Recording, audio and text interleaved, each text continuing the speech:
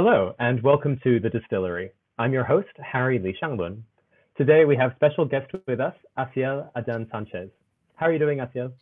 Hi, everyone. I'm pretty good. Can't complain here. Lovely rainy Saturday afternoon. What have you been up to today? Today has been a bit of a busy day, to be honest. I was at the clinic kind of in the first half of the day. We had some meetings around an ethics project that we're kind of doing. Spent a bit of time kind of working on those ethics. Took a bit of downtime to exercise at home and get the blood flow going. And now I'm here. So it's been a good productive day today. Something I'm really fascinated about is people's new routines in quarantine. And it's nice hearing people find new ways of exercising at home or, what they do in their downtime. It's been such a challenge. I think probably out of all of the things that are going to have happened, exercise has probably been the toughest one.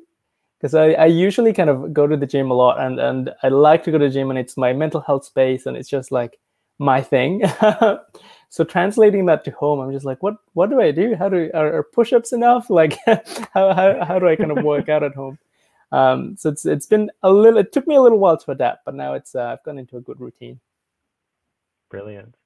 Asiel, you're a doctor and medical educator who's completed your medical training out in Melbourne's West, working across a lot of different fields of medicine.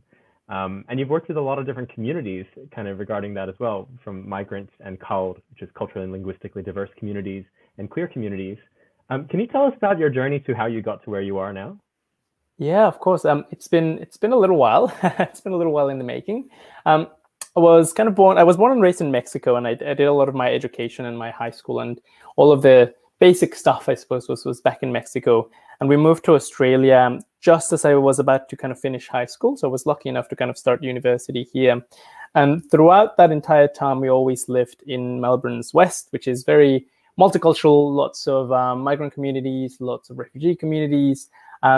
It was really fantastic. And for the longest time, I had this perception that Australia was just this big multicultural kind of community. And then I crossed the river and I was like in Toorak, and I was like, oh gosh, this is quite different to Footscray. Doesn't seem like it's exactly the same. And I did a lot of my kind of medical training in Heidelberg at the Austin Hospital. But at the end of it, I was like, I still feel like I feel most comfortable working with this kind of cold space in cultural and linguistically diverse communities. So I went back to kind of the Melbourne's West as soon as I could, and did a lot of my internship and residency and beginning registrar years through there. But at the same time, the thing that I really, really wanted to do kind of at the end of it all, or where I saw myself working in the long term, was very much around queer health. So throughout my medical education, I was always kind of looking for more opportunities to get involved into queer health, for educating the rest of my peers around queer health, and for kind of advocating within the community as well. So getting involved in community organizations and projects and whatnot. So once all my kind of registrar progresses went through, I decided to park myself at Northside Clinic, which is a clinic in North Fitzroy that looks after a lot of queer communities across Melbourne. And it's been a really, really exciting time. It's kind of medicine that I've been wanting to do for such a long time. And unfortunately, the kind of medicine that's not very widespread, and not a lot of other practices and other kind of medical settings have a lot of experience in. So it's been fantastic to actually settle down, have a good place where I found my niche, and I can actually practice with a community that has given me so much in terms of advocacy and inspiration and resilience. So it's been great to be able to work in that space.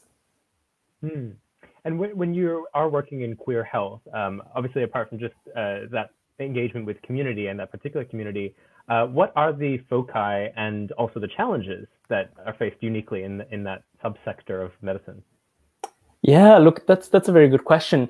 Funnily enough, I think one of the main challenges is actually getting the patient in front of me. And what I mean by that is that a lot of the times people go like, oh, I've been struggling to find a practitioner who's inclusive, or who knows about this stuff, or who's not going to be judgmental, or who I'm not going to have kind of a weird time, chatting about my sexuality or my gender identity or both, who is able to actually just provide regular care.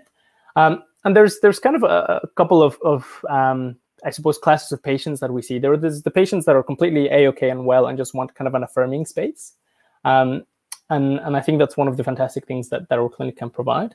And there's the patients that need kind of more medical care in terms of gender affirmation or looking after HIV and sexual health and that side of things.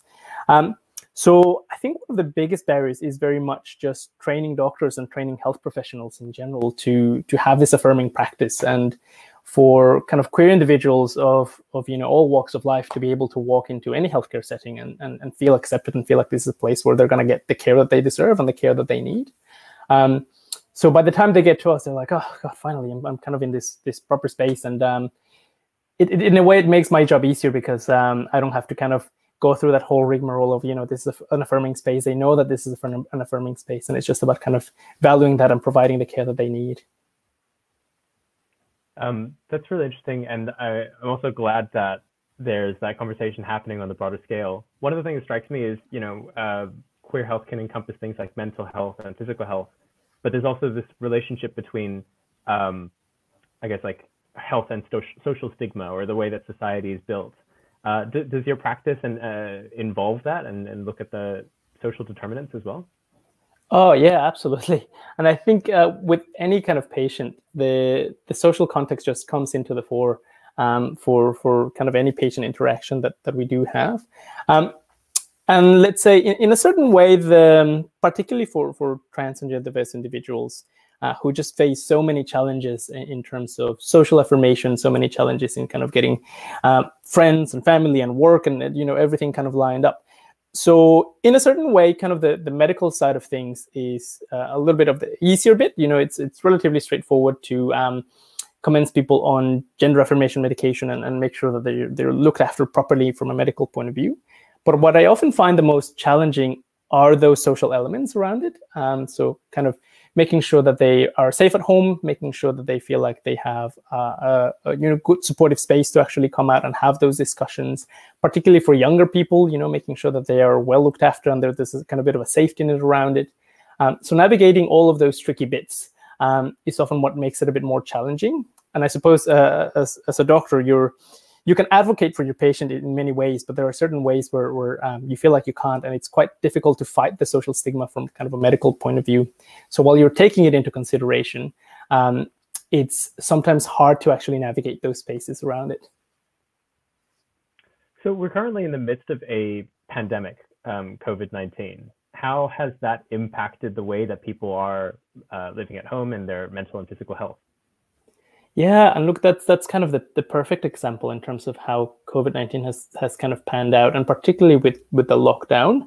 I suppose it's affected different communities in various different ways, but particularly for trans and gender diverse individuals, there's been a bit of a delay in for example, getting their medications. So feeling like they can't come to get their T-shot, or they can't come to get their script, and they've left it off for quite a few months, and that might have an impact on their mental health. Another big one, which again we found it quite difficult to navigate, was because all elective surgeries have been essentially closed off, and gender affirmation surgeries are considered as an elective surgery. Essentially, the books kind of closed for a period of months. And there were people who were obviously in quite a lot of distress because they've been waiting so long to actually get this surgery, and then they've been told to it has to be pushed back until the lockdown finishes or reopens, which back in mid-March it was a very uncertain term on what that would be, whether it would be July, whether it would be kind of September, whether it would be November, whether it would be potentially next year. So I think there was a lot of uncertainty that made people very, very uneasy, and definitely had a big impact on their mental health. And the other thing that I always kind of want to keep in the back of my mind is whether people are safe at home.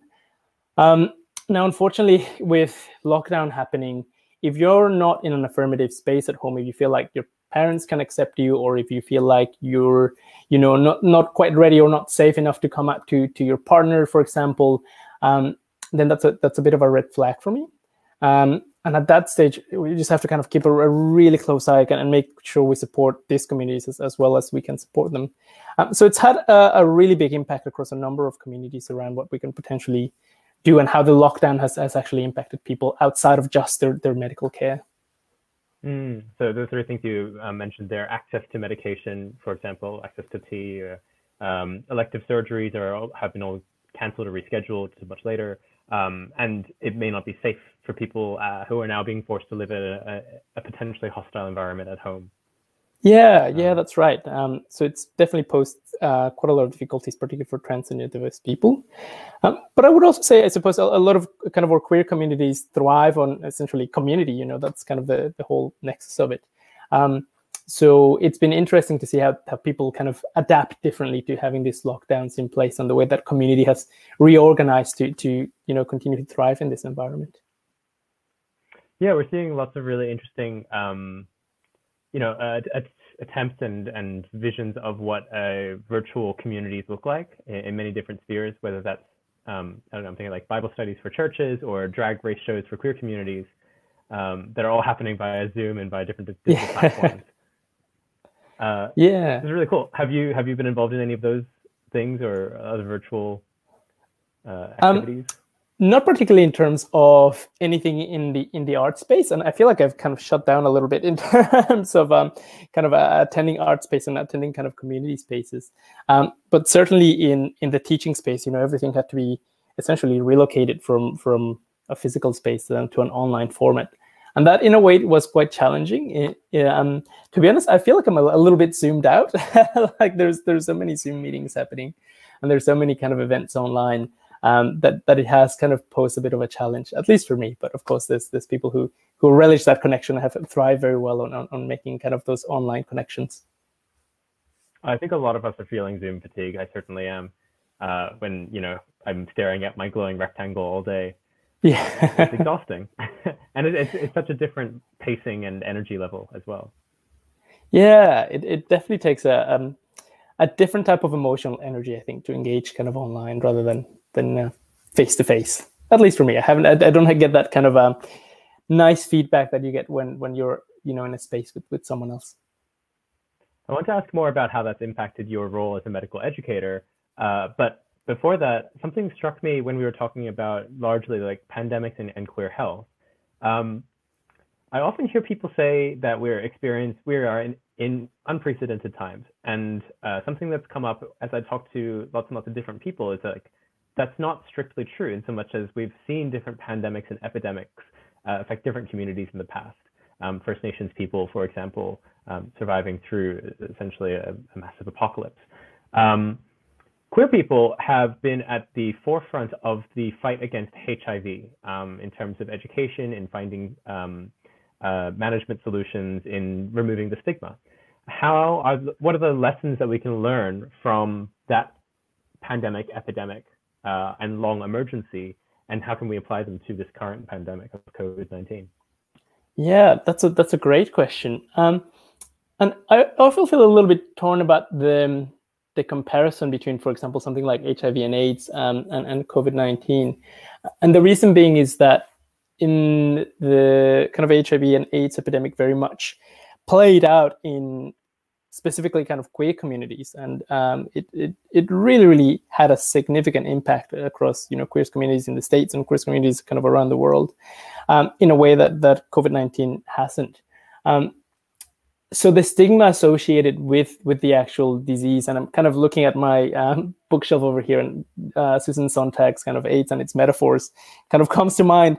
The way that it kind of embodied a certain stigma is very different to what kind of COVID-19 has kind of done. We saw similar type of comparisons be made, for example, in terms of race. So particularly kind of coming from America, and we saw some of it kind of play out here in Melbourne. This idea that people from Asian backgrounds are carriers of the disease or harbingers of the disease, and a lot of the stigma that kind of went around it. And I think the biggest kind of lesson for it in terms of what we can take away from it has been really to kind of work around community in the way that kind of the HIV and AIDS epidemic rallied community to really develop some of these fantastic and groundbreaking work in the way that we develop antiretrovirals, the way that community members access medication, the way that community members are informed. I think something similar could kind of be applied to COVID-19, and the way that it has completely restructured the way that we think about, for example, work from home, the way that we think about how we engage in online spaces, the way that we kind of bring those connections together has been quite interesting. I can't say how it's going to kind of turn out in the long term. And I'd be really interested to see what the effects of it are post, COVID-19, whether there's any long-lasting kind of impacts of, we're going to see more kind of flexible work hours, or we're going to see different ways of engaging community who are, perhaps a little bit more separate by distance, that are a bit more kind of disparate around, or are we just going to kind of go back to how it all was before? So it's interesting to think about kind of the ways that those two particular epidemics have reshaped our ideas of community and who we connect together. You mentioned, it'll be interesting to see what future we do end up emerging into, whether it's something that tries to hew back to the normal, which in my opinion was a type of crisis for certain people, or whether we're going to build a totally new future. What are your hopes for what we emerge into? Like, what are the specific things that ideally would change?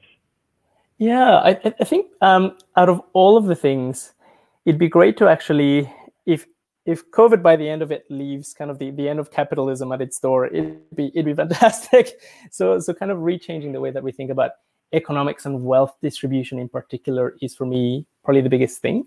And we've seen, for example, government in Australia take a much more, let's say, active role in, I'm trying to think of the kind of right words around it, because I'm not particularly, politically or economically kind of educated, but been a lot more proactive in essentially having some sort of wealth redistribution and being a little bit more socially mindful, I suppose, in their duties. So we can see that kind of ongoing in the long term, and perhaps changing the way, again, that labor is organized, changing the way that, for example, casual workers are remunerated, changing the way in which, for example, even healthcare is funded and organized. It'd be quite interesting to see.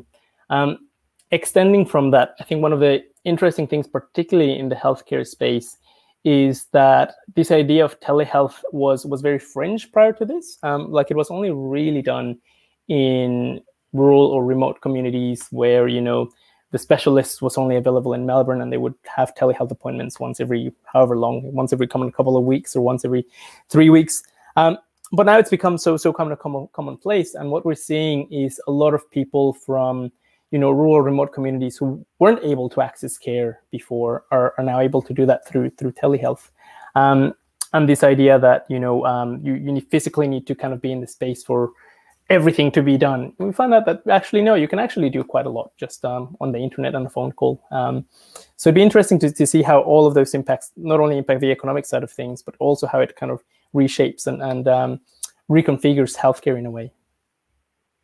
I think we're in the world's largest remote working experiment, and it's probably going to produce much more results than years and years of carefully thought through research. No offense to the PhDs that are basing themselves on that.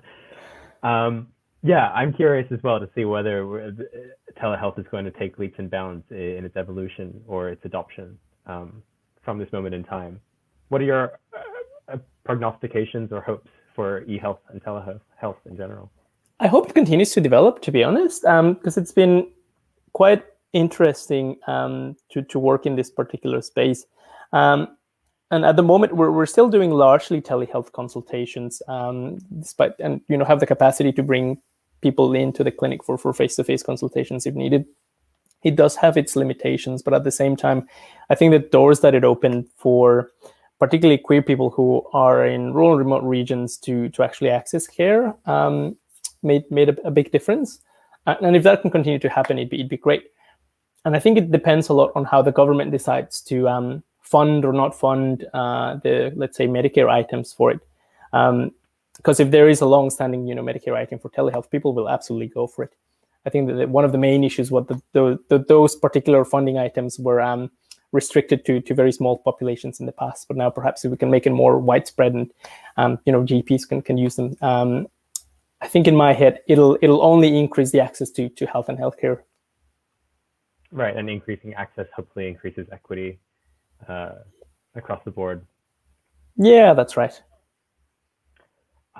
So I did bookmark and say that I would ask you about medical education. How's, pardon me, how's all that going at the moment for you? Are you giving lectures over Zoom? How's that Yeah, feeling? it's it's quite interesting. In a way that the lectures are probably the easier bits because you can just kind of plunk yourself and give the presentation, and people can kind of rewatch it at their own pace if needed. But what's been really challenging are the kind of smaller tutorials and the small kind of things that used to be a lot more face to face. So it's been interesting trying to navigate that while still keeping people's attention for like a long period of time. So over the last kind of couple of weeks, I prepared this 3-hour-long webinar on kind of all things queer health for medical students. And it was really interesting to see how kind of the attention held up over that period of time. And we just had to get really inventive in terms of, lots of breakout rooms, lots of small discussions, lots of kind of quizzes and polls.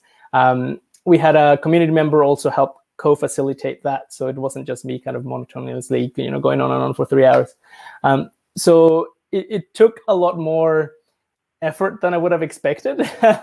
And in a kind of physical space, you can organize all of those things very easily by kind of breaking up the tables separately, or by having a kind of quick break in the lectures, or by kind of shifting the energy in the room. But it's a lot harder to manage over Zoom and digital spaces. I don't know how have you ever had kind of those experiences of taking part in kind of panel discussions or kind of talks where it's hard to gauge the energy in the room? Absolutely. The metaphor that just popped into my head is like there's this viscous how do I put it? It's as if there's something blocking, right? It's like I guess the screen, but like you don't get the feeling, the mood, the affect. You can't read the room. There's just so many things wrong with the situation, and it requires a total reappraisal of how to hold energy and take space. Yeah, it's absolutely impossible to kind of read the room. Well, at least it kind of what we've done so far, and I can sometimes see that in the little kind of squares that students look quite kind of bored and disengaged. But then when I ask a question, they give really insightful answers. And on the other hand, there's also students that seem like really engaged and that they're thinking about it. And then when I ask the question, they just kind of give very wafty answers that, perhaps their mind was somewhere else. But it's just really hard to gauge kind of where they're at. The awful trick that I'll pass on now is like if you have your phone and you put it right here, you can like scroll Instagram. And no one will know. That is a good trick. I'll keep that in mind for when I'm seeing people kind of too close to their screen. Yeah, might not work if you're wearing glasses.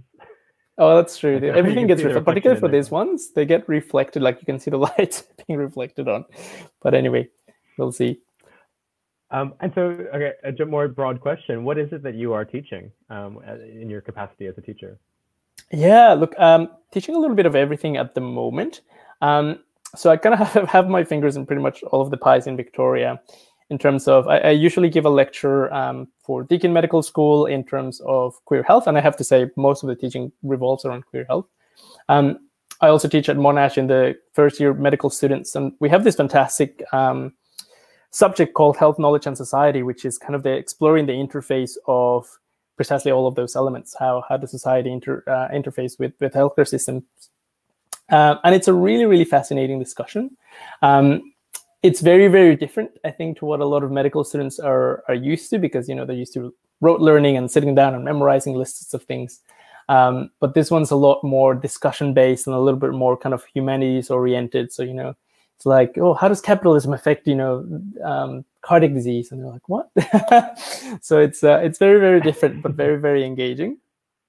And at Melbourne Uni. Important? Oh, sorry. Just before you're gonna, why is that important for medical students to learn? Oh, I think it is just absolutely. You can't, in a way, you can't be a doctor without knowing around the social context that you're working in. So for every patient that kind of presents through, in order for you to have a really good understanding and for you to really provide the best healthcare that you can for that particular person, you need to understand kind of where their social context is coming from. So when I was working, obviously, in for example, the Western suburbs, which were largely migrant and refugees and asylum seekers, having an understanding of what that particular experience may have entailed meant that, you were able to look after things more than just what they presented with, or you were able to look into, their health in a way that was a little bit more holistic. And similarly for kind of if you work in an area which was predominantly, low socioeconomic background, you have a much more better understanding of, okay, well, perhaps let's do certain investigations in a certain way, or perhaps let's do referrals in a certain way to kind of minimize the economic impact. I know that particular person probably will never be able to afford kind of a private referral, so we're really going to focus on making a public referral, and what do we have to do in order to actually do that. Whereas, for example, now that I'm working in Fitzroy, which is a bit more of an affluent area, and a lot more people are happy to have a private referral, it's a lot more like, oh, okay, well, here you go. We don't have to do all the kind of investigations and all the work that a public referral kind of entails. And just being aware of all of those, I think, are able to provide the healthcare that you need to provide a lot better. Right. So it's like, even if you only cared about the pathophysiological outcomes of a patient and like really didn't see them as a holistic human being, you're saying that this approach would still actually pragmatically solve those things better as well. But then on top of that, we shouldn't see health as just the absence of disease. Yeah, no, absolutely. I think it helps in just understanding the kind of person that you're working with a lot better, and helps you provide a lot more complete kind of healthcare around it. And it's really hard to get that idea across when they're first year medical students. They're just trying to get your head around like anatomy and the gigantic number of medications that we have to kind of memorize, and kind of chucking these big picture ideas are difficult. Oh, yeah. And like HPS is awesome. Yeah, I was gonna say you probably had it, but it was it just kind of recently underwent a bit of a facelift, because I've been teaching it for a couple of years, and we used to have like really dry, horrible readings, and now they're a lot more kind of fun and engaging, and there's a lot more like videos, and there's a lot more. It's just a lot. Take my word for it, it's just a lot better. I clearly missed out. No, that's not true. I enjoyed like sociology and Chessy, and actually one of the best lectures was Margaret Hayes talking about the John Money cases, relating it to trans and gender diverse health. So yeah, if it's improved, all the better for the future doctors. Yeah, absolutely. It's I think probably out of all of them, that's probably been the challenge, the one with the most challenge to translate into a digital space, just because it is, again, difficult to hold space, particularly in a discussion-based tutorial, and kind of organizing who's going to talk at what time, and organizing and steering the discussion for a group of like 17 people is a bit more challenging. But nonetheless, it's been very rewarding. That's awesome. And then because I cut you off, the thing that you were going to say next was you also have a role at Melbourne University. Yeah, that's right. And probably that's kind of my biggest role at the moment. So I'm involved in the Department of Teaching at General Practice, and we do a bit of everything. We help out with some lectures, we help out with some tutorials, we help out with some kind of clinical discussions, we do marking, we do setting some of the exam questions, which is really interesting because I feel like I just did those exams like not too long ago, and it's been really weird kind of being on the flip side and going like, I remember hating this assessment. And now I have to be the one that's kind of like grading them and marking them and setting them. So it's been, interesting. Asiel, it's been such a pleasure talking with you about queer health communities, and your practice, and also medical education. It's really great to be able to tie all these things together. Are there ways that we can support you in your work or look into it further? Yes, absolutely. I guess one of the things that has been kind of a little bit of my baby in the background was, as a medical student, I realized that there wasn't a lot of teaching on queer health. So we got this very small grant from the University of Melbourne to develop essentially an online resource that has case scenarios, that has lectures in it, that has all this information around queer health that it's very, very hard to kind of come by in medical education in general. The website is called wavelengthmeded.org.au, and you can access it and see all this really great stuff that we've been working on for the last kind of few years. I think if I'm quick enough, wait, hang on. What was it called? Wavelength Med. It's called Wavelength, right? That's right. Wavelength Med Ed. Boom. Got it. Yes. Fantastic. Great. 10 out of 10. Those are some quick fingers. Still like playing around with this platform. Brilliant. Well, we'll go check out that resource. Thank you once again for your time, and take care. Likewise. Have a lovely night. Thank you. This is The Distillery that you've been watching. I'm your host, Harry Lee Shanglun. New episodes are streamed daily, so do check back on our website, distillery.site, Instagram at distillery.site, Twitter at distillery.site, or, I don't know, chat to me. Give me a phone call. Anyway, see you tomorrow. Bye.